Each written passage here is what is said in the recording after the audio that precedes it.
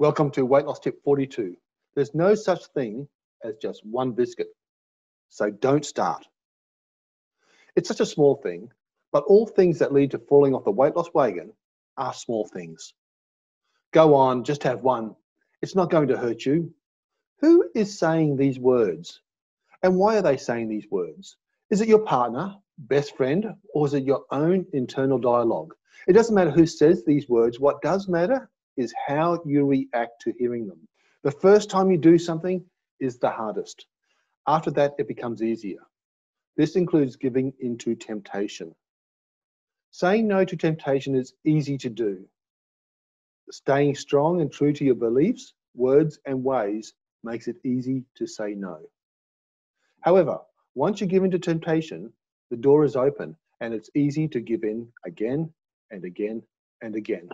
Maybe because there were no repercussions the first time. No one cared you cheated on your diet plan.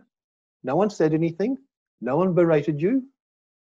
In fact, you received sympathy for your actions. It's okay.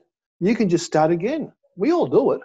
But saying no one cared isn't true, because you cared, or you wouldn't be feeling guilty and disappointed. If you don't learn how to deal with temptation, your guilty voice gets louder and louder until it's screaming at you. You try to ignore it, but it doesn't go away. Your internal voice is trying to shame you into doing the right thing. But shame is not a good motivational strategy. It just makes you feel worse. What can you do?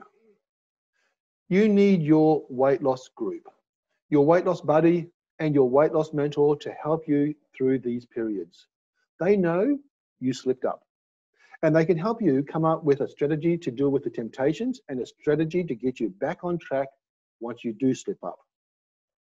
It's not the end of the world, and it's not the end of your diet plan. It is but a hiccup in the diet of life. That's weight loss tip 42.